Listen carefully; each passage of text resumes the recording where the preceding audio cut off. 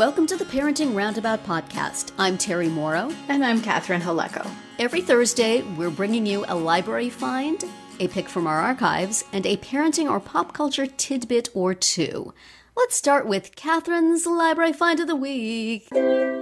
So, Terry, if you recall, a few weeks ago, it was the Big Bad Wolf, Little Red Riding Hood and the Big Bad Editor. Yes. And today we are returning to the children's book grammar space with a book called Comparrotives, with parrot being spelled P-A-R-R-O-T as in the bird. Yes. This is kind of like it's almost a board book. It's like a sturdy, large book, and it's, fast and faster, messy and messier, that kind of thing. And the illustrations are great, like very sort of graphic and bright colors. Fun. And it turns out to be part of a series. We have Hipopposites, Okay.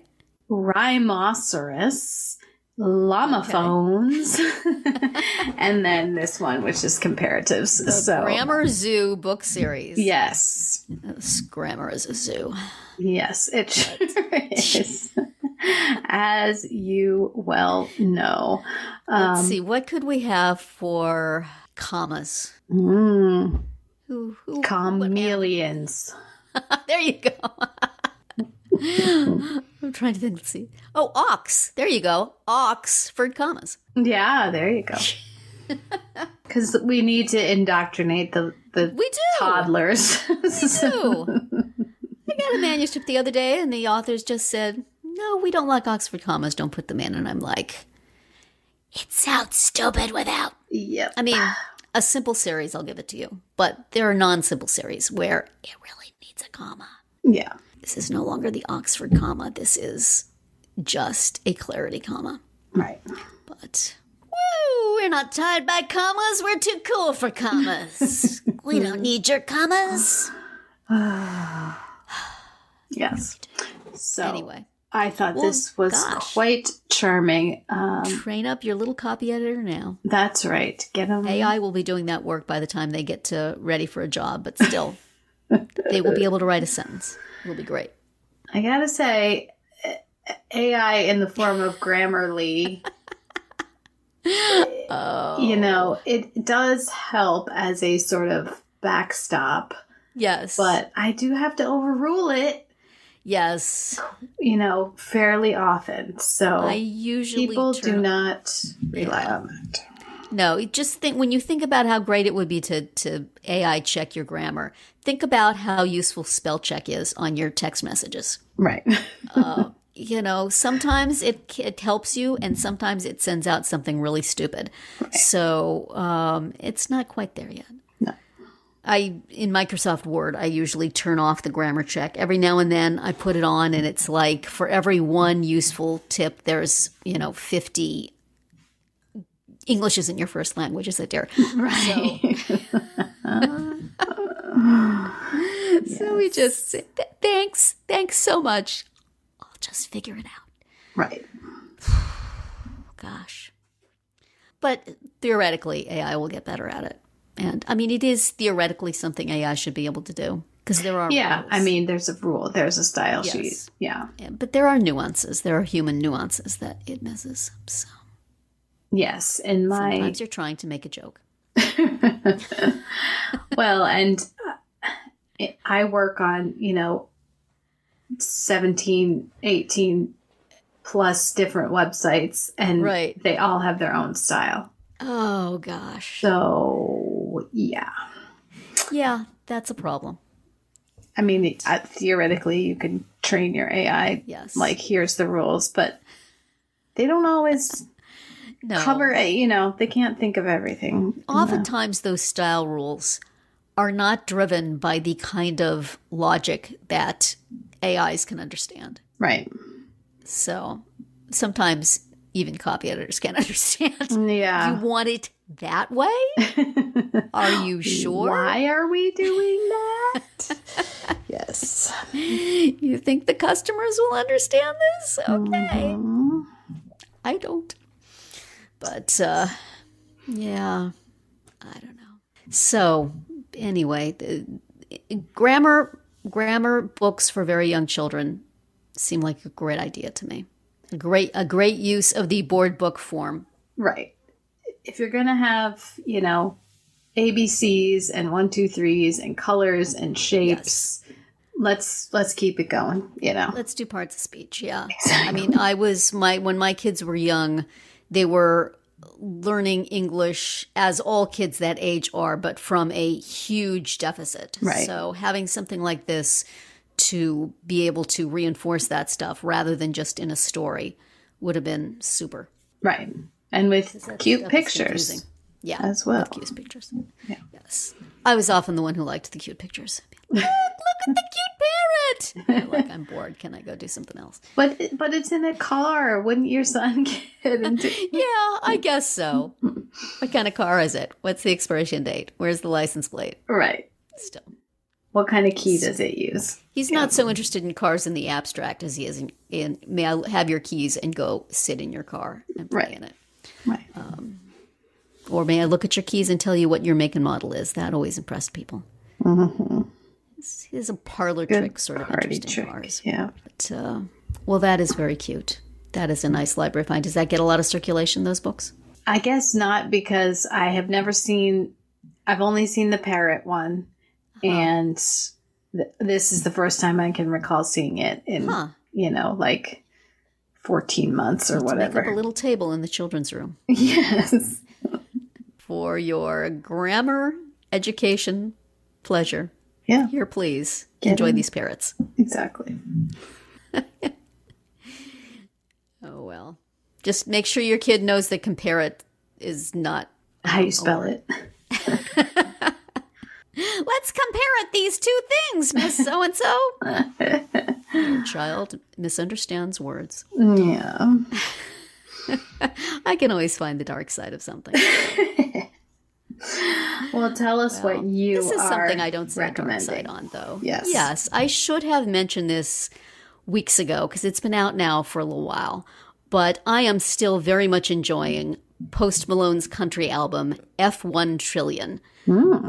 As the kids are doing today, it's one disc that dropped that has a bunch of collaborations. And then, oh, wait, an hour later, here's more. Here's another whole album's worth of music. So it is what we would have called in the olden days a double album. But the first one is mostly collaborations with country artists that I largely recognized. Tim McGraw, Hank Williams Jr., Morgan Wallen, Blake Shelton, Dolly Parton, Brad Paisley, Luke Combs, Lainey Wilson, Jelly Roll, Ernest, Chris Stapleton, Hardy, Sierra Farrell, and Billy Strings.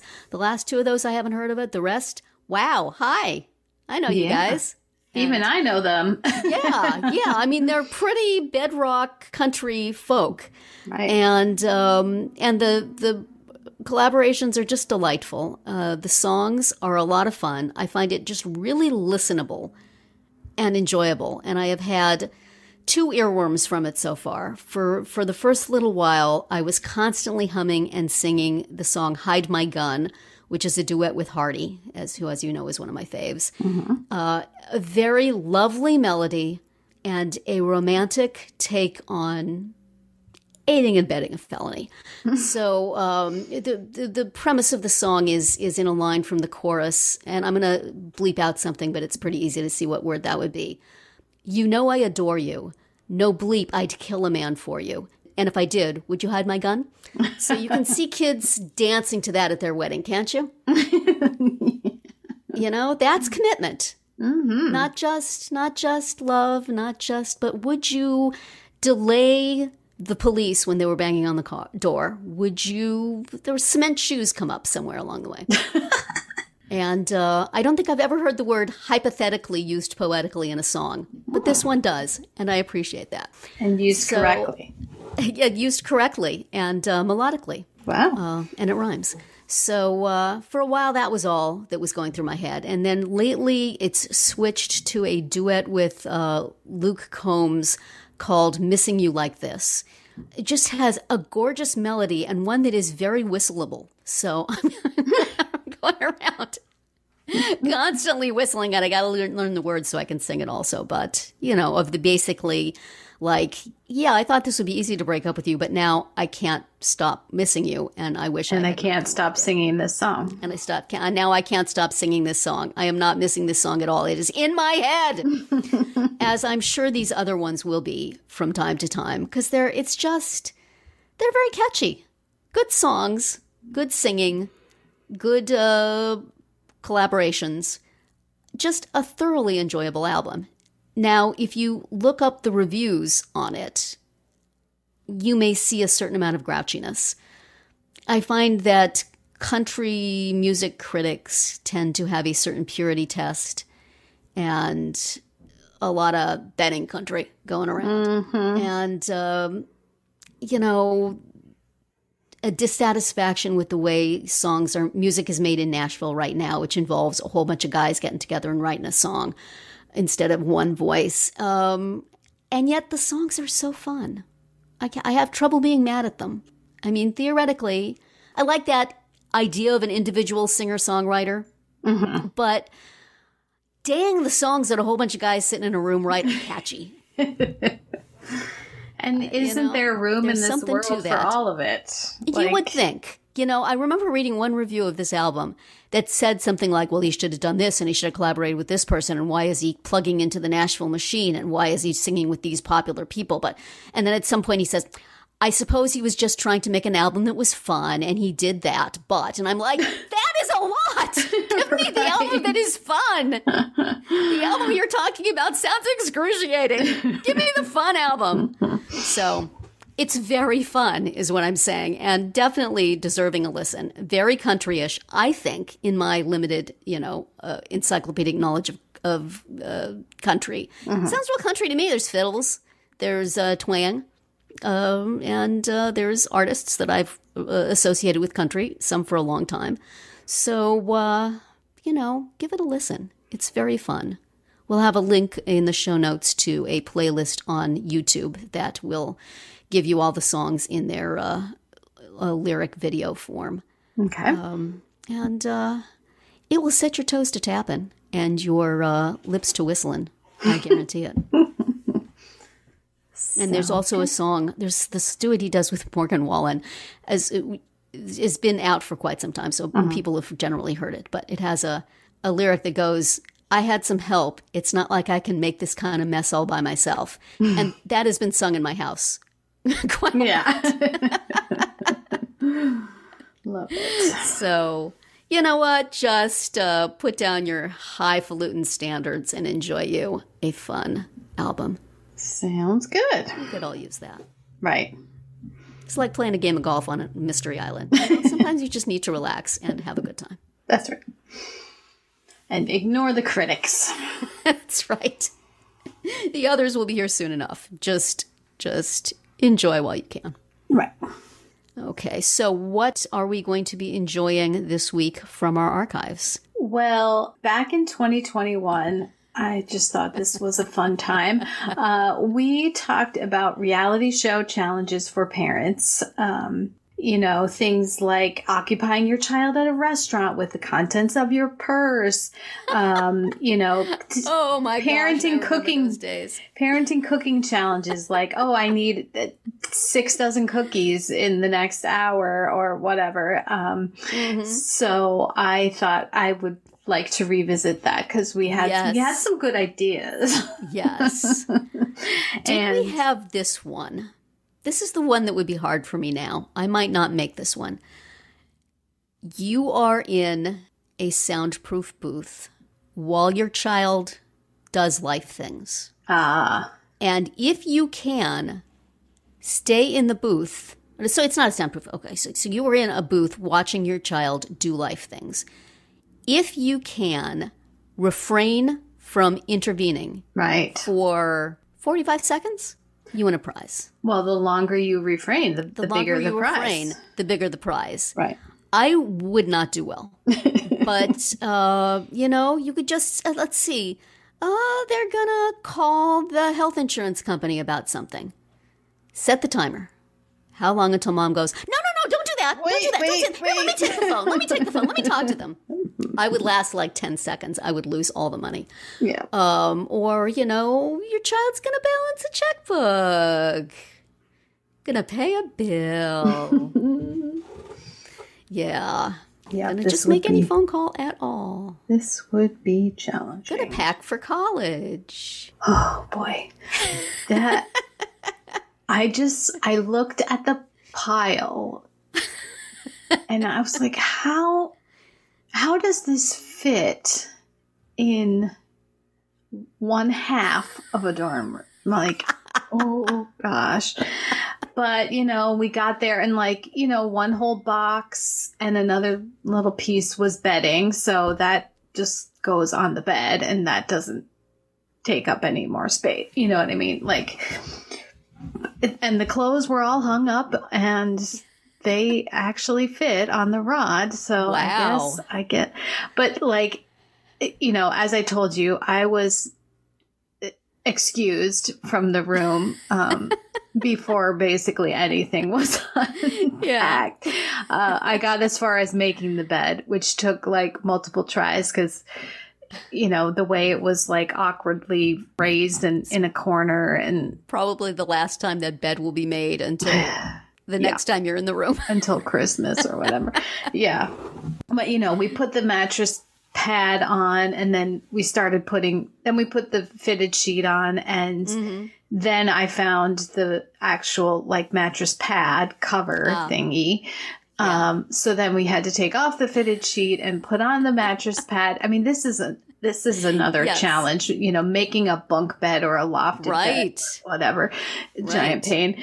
We put on the fitted mattress pad and then realized it was upside down so that the vinyl-y side was facing up. I was like, oh, that's going to make you hot. We can't do that. So then we had to take that off and flip it over and put that on, I think just putting on a mattress pad should be a challenge in something. Yeah.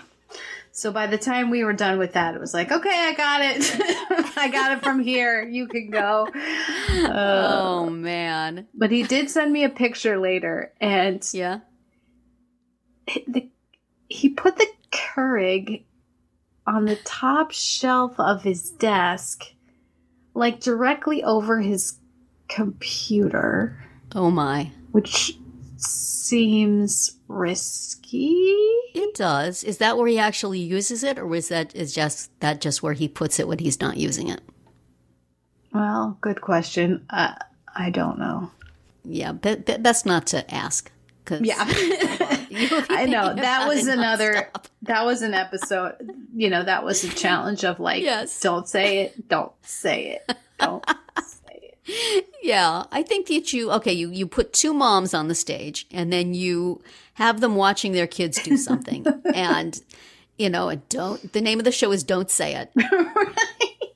And the timer starts going and they're both just struggling. The camera's close on their face. They want it. And finally, one of them is just going to say, wait, stop. You lose. Oh, I don't know. That would probably be a very short show because I don't think too many moms can keep their tongues. The kid would just have to keep doing dumber and dumber things. Right. The producers are in the kid's ear. Well, what if you did it this way? Yes, we're going to have your child put on a mattress pad. You just stand over there. Mm-hmm. Not final up.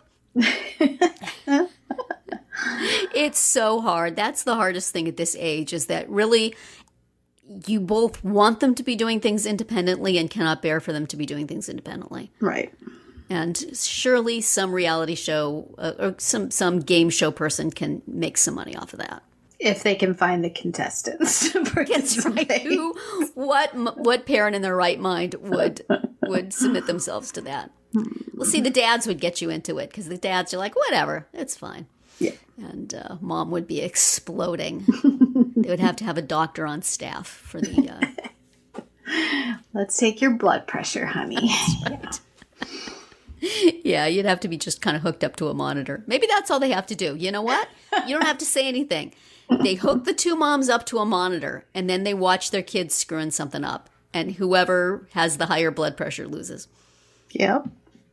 Deep breaths. They'd have a yoga coach, Yeah. That's not as fun to watch, I don't think. I suppose not. I think the mother exploding with advice and running and fixing everything would be more fun. Right. And there's also just the kind of like not knowing, like it's like the reverse honeymoon. What was the name of that show? Where the Newlywed Game. The Newlywed Game. It's like a reverse Newlywed Game because you know less and less about what they're doing and what's going on. Yeah, that would be very scary.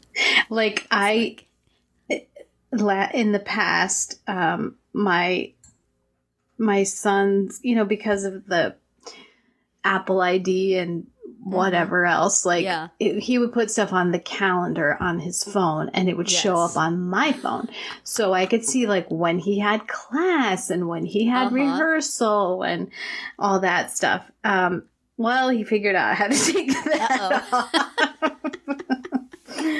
So, yeah. You could have a challenge of like how to get the information without how to extract information without causing your child to, flee from you or never speak to you again. You just do the very Newlywed Game thing of, asking a question and then mom puts up what she thinks is the answer and the kid puts up what the actual answer is, like, what did your child have for lunch? Right. And you would put up a sandwich and the kid would put up a bag of Doritos. And if they ever happen to actually match, that would be worth a lot of points. Right, exactly. As rare as it would probably be. Mm-hmm. Mm-hmm. When is the last time your child made his bed? Well, he did complain. How many nights a week does your child brush their teeth? He did complain that did I say this already? That they raised the prices for the laundry machines. Oh. By 25 cents. Ooh. he was talking about that one time a semester he washes his clothes and a quarter more. The whole quarter. He was saying this when we were visiting my parents. My dad said, here's I'll give you a couple dollars and that will cover your entire semester. Yeah. Yeah. He's too far to drive home with his laundry, huh? No, not on a regular basis, but if he's coming home anyway, he certainly will bring it. Yes. Yeah. That's pretty much how I did my laundry my freshman year. Yeah. So after that, I think I was in apartments with laundry facilities, but nothing like the mom laundromat. Right. And, you can't be like, oh, no, don't put that on high heat. You're going to shrink everything. Because me, I have rules about how you do laundry. Yeah. I just have to not think about it. They could have the home visiting show where they hide a bunch of stuff in your kids' belongings and see how many things the nosy mom finds. Ah. And you get points for each. You should get shame points for each. Yes, exactly. How deeply in the suitcase you looked in his underwear? So maybe the highest point count loses, but they don't let them know that till later. Yes, exactly. Mom detective. Mm-hmm. Mm-hmm. Or just, not even in the suitcase. Just how well do you track your child? Yes, I was thinking about that too. How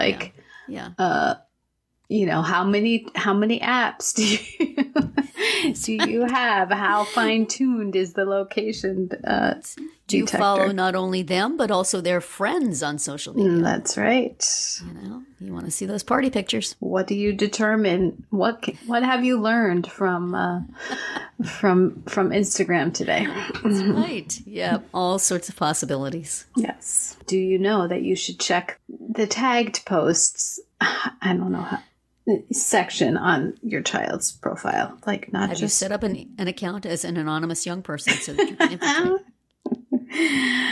Yes. Did you notice when your child switched their TikTok account from private to public and back again?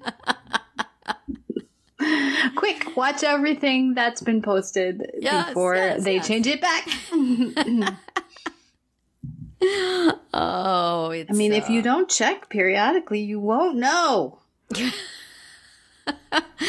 I don't think my kids have TikTok. I hope not. They do. I don't know. But they're in their 30s, so I guess I don't have to care.